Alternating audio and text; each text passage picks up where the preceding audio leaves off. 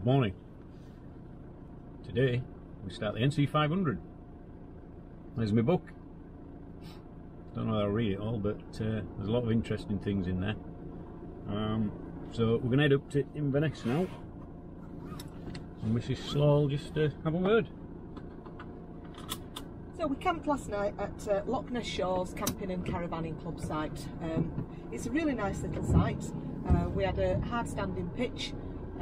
One of the most expensive sites that we're stopping on this trip, £27.50 I think it was for the night. Really good shower blocks, they are open, and the toilets.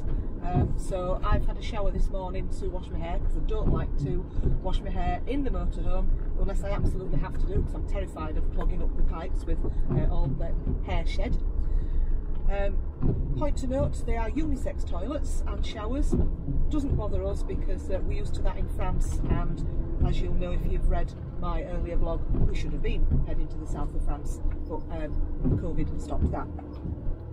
Loch Ness Shores campsite does offer quite a lot of other things as well, lots of activities. There's den building, nature safaris, highland walks. They cost extra, but they are there if you want to do that. They've got a bistro on site that are serving takeaway evening meals and breakfasts at the moment.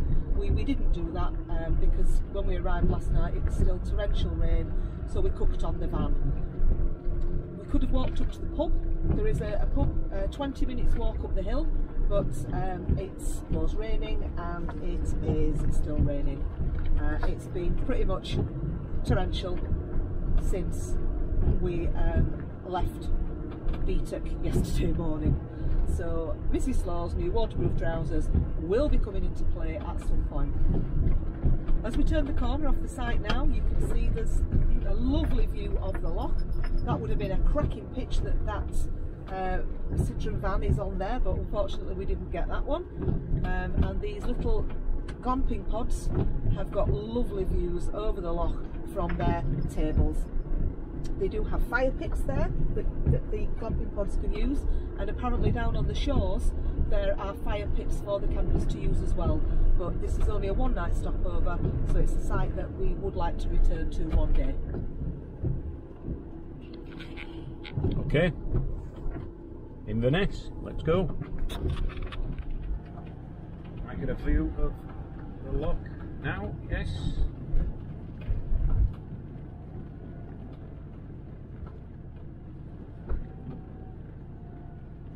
It's a bit choppy out there today.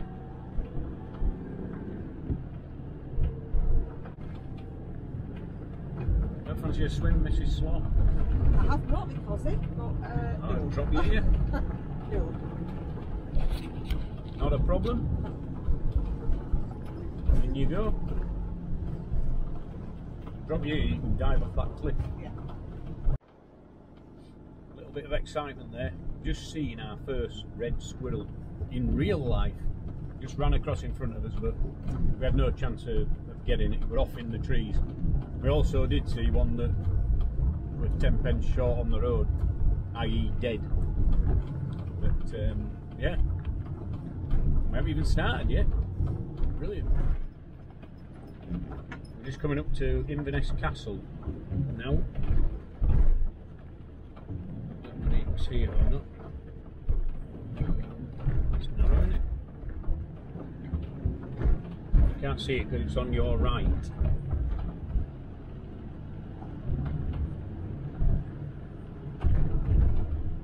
we're going to have to try and go right.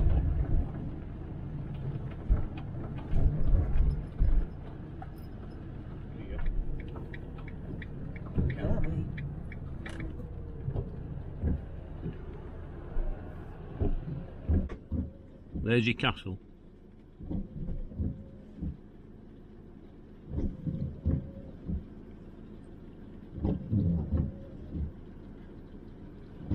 It's batting it down with nowhere to park, so this is where we start.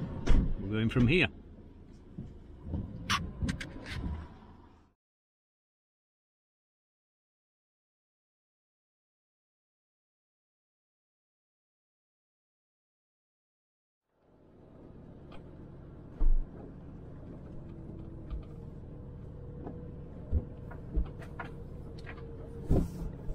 So, we're on it. The NC500 starts here. Have you done your trip? No, but I will do. You might be able to see the castle again because we took a little diversion because we put wrong postcode in, and then we nearly got written off by some stupid motorhomer who had an indicator on and decided that we're going to go straight on. So anyway, there's the castle on the hill behind the trees. Crossing the Caledonian Canal. There's big boats there.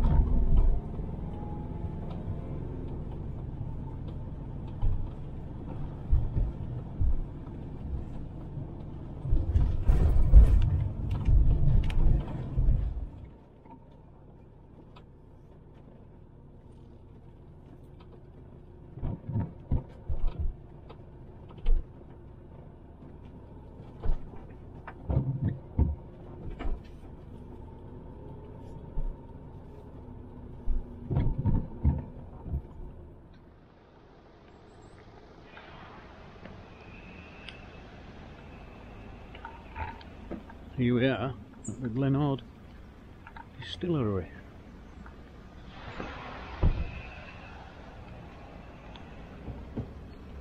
This is Slaw taking photos.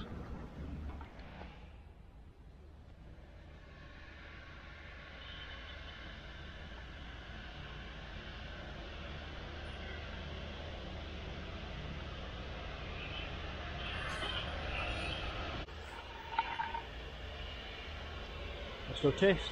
Let's go taste. Sorry.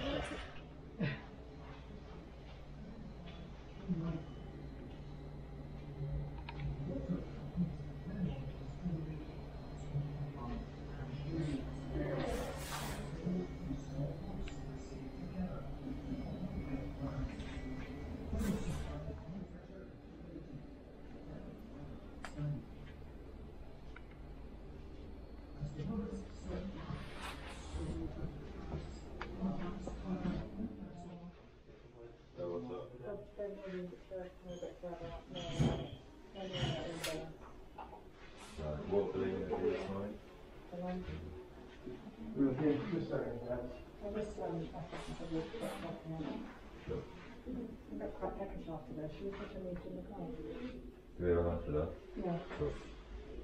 There, enough to eat now.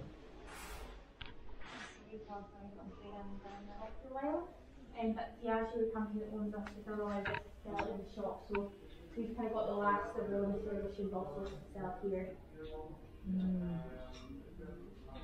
So that was just where we decided we wanted our recipe to go to. So the spirit that we were making, we felt because we manipulated into the whiskey that worked for the Southeast Asian foods as well. So there's also a Singleton of Duck Pound per unit and a Singleton of Blendell for North America. They all taste different and they're made in Speyside, also owned by Diageo. But the idea is that there's 3 Singletons in 3 different areas with different foods and Any other questions at all? Got a bit of a spice to it, so it does give a little bit of a kick and it coats just the back of your mouth as you swallow.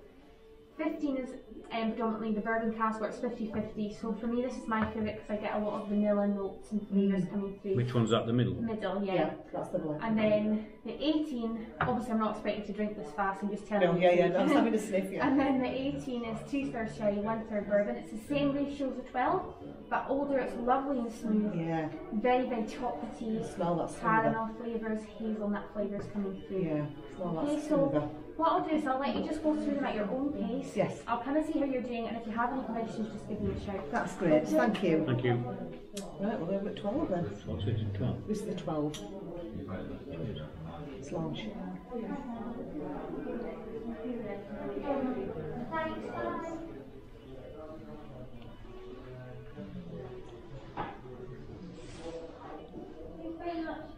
Smelling them, the 18 smells the one that I think I might like the most. Mm.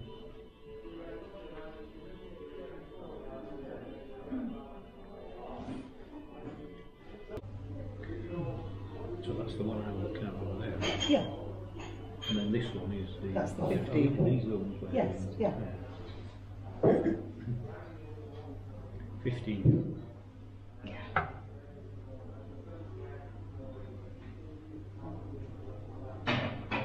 Who's driving? I've got a Grand Prix to watch then.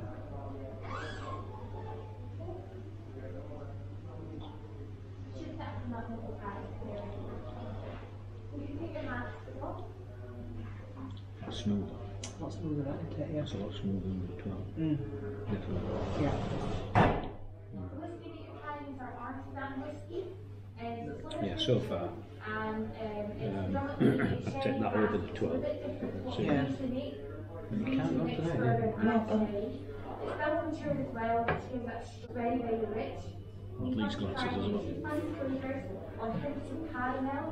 First of all, don't worry about trying it just now, just give it the flavours. As you swallow, you get a lovely mixed spice, so that spiciness clings to the back of your tongue. But I'll let you try it, and if you have any questions, just let me know. Okay? I feel it in my ears.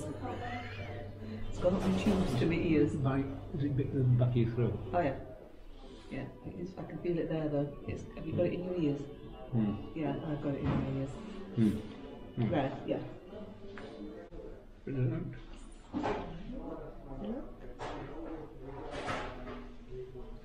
think I'm doing wine.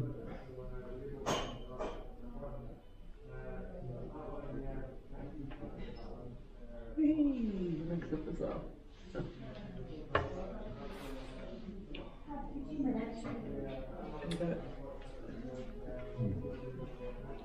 These are for you guys to take home as well. Oh, So they're just whiskey vodka glasses. That's great, thank you very much. How are you finding it? We preferred the 15 to the 12 and we're looking forward to the 18. Okay, yeah. So I'll come back and see how you find it. It'll be interesting to see which one you pick out of it. Yeah, remind me, was that the one that's the sherry based one? So yeah, 12 and 18 are both 2/3 sherry, 1/3 bourbon. Yes. 15 is half and half of both. Yeah. So 12 and 18 are 2/3 sherry, 2/3 sherry. 1/3 bourbon. Yeah. 15 is half and half, so 50 sherry, 50 bourbon. Ah. Yeah. Yeah. Okay? Yeah. Cool. Well, I'll come back.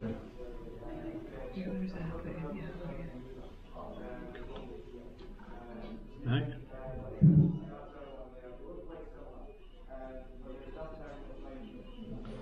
Sure.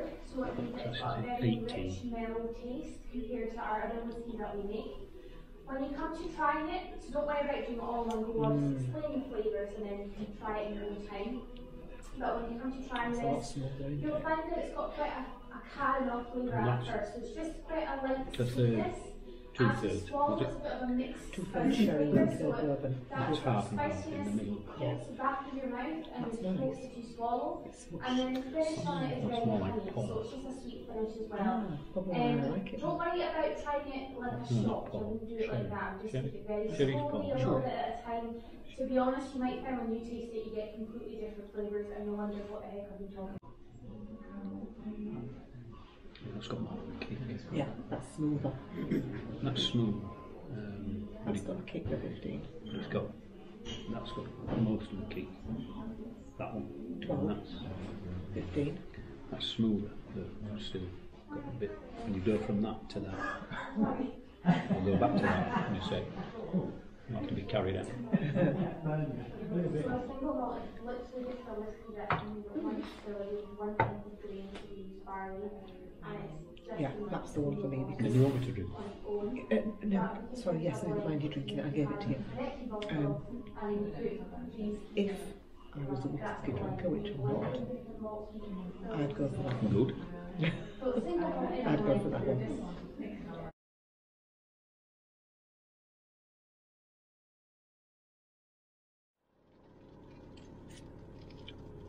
Excuse the sweet. We're just leaving Glen Ord Distillery now, and we're off to Rogie Falls. Yep. But we just watched the Formula 1 in the car park, and Hamilton won. A good race. Good race. Two red flags running. So let's get up to Rogie Falls, see what we can find.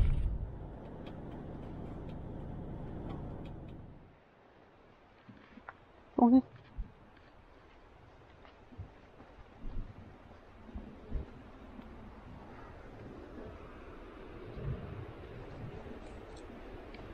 On the road to Rogie Falls. Starting to look a little bit interesting now.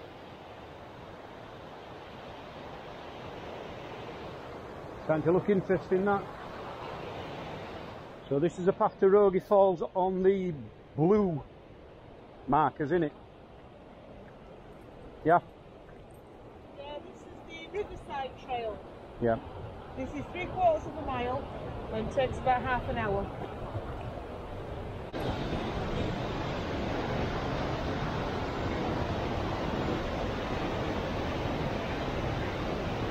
Wow.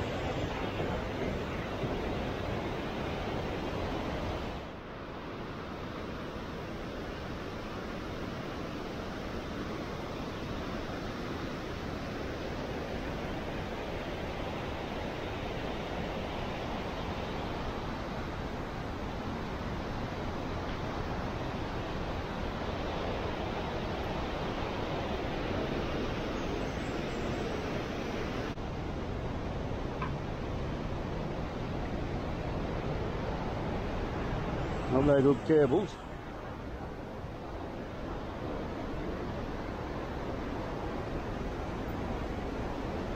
Don't lose your bits over here.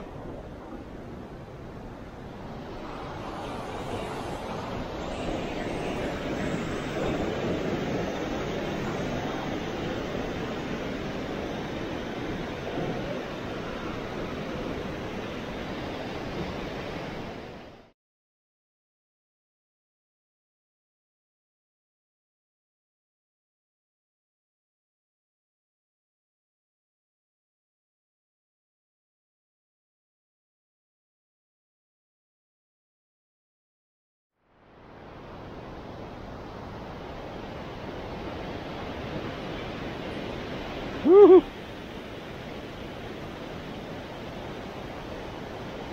It's a long way down. Out the good cables.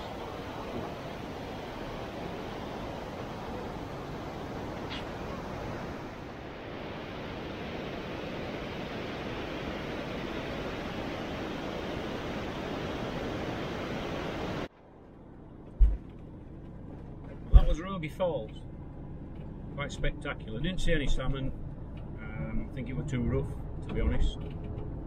Took the lens to see them, but way too rough.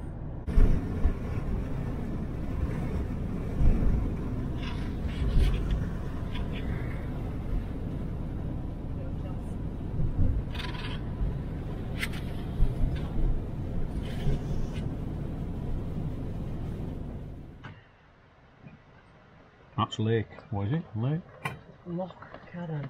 Lochcarron. Lochcarron. And we're on the wee campsite. Pitch number 1. And it's raining. Again. Wife's got tea on. Tea. Yep, we're having salmon with peppers, onions and potatoes, baked in the oven with a bit of lemon drizzled over. Oh, beautiful. Loving it. And Slauster got his beer. Happy days. Bit of Moretti.